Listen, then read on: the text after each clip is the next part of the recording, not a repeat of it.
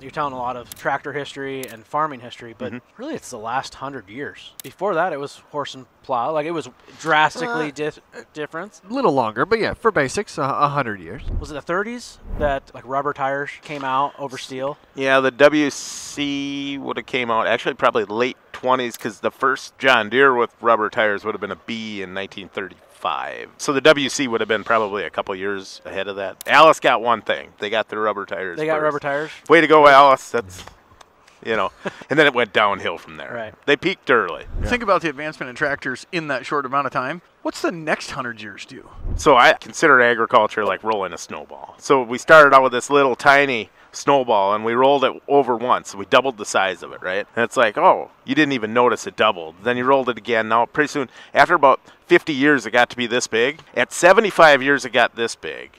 And now every time we roll it over one more year, the damn thing gets so Big. enormous. It's no different than the farmland thing when I hear guys say all the time, well, I mean, I can remember that piece sold for $300 when I was a kid, Yeah. you know, or whatever. And they go, can you believe it? Now what it's selling for, you know, say $12,000, etc. Yeah. And it's like, well, when it went from 300 to 600, it was the same ratio as going from 5 to Yep. 10,000. But people have a hard time accepting that.